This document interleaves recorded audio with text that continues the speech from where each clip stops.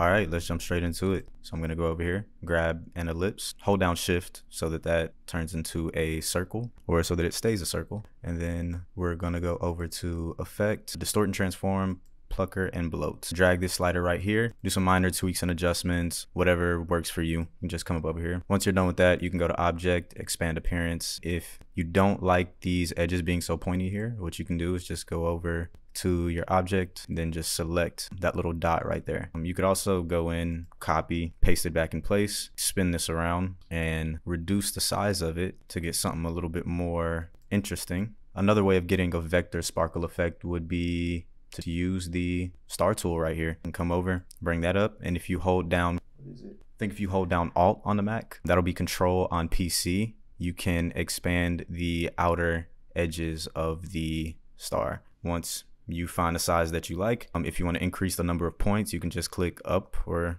down on the arrow keys. I'm going to do it to about right there so that I get something similar to what we already had. I'm gonna go in, copy that, paste it back in place, and then rotate it. Now I could leave it like that, and that's a pretty cool looking star, or I could shrink it down, you know, get something like that. There's an infinite number of variations that you can do. Both options work well. The plucker and bloat one is just kind of quick. The star tool is definitely underrated also. So, you know, whichever one works best for you. I'm just here to show you got options, you feel me? You know, if you like these videos and you guys want to see me continue to do how-to videos and whatnot, like, comment, subscribe, you know, whatever. You know how the YouTube algorithm works. Thank y'all for rocking with me. Peace.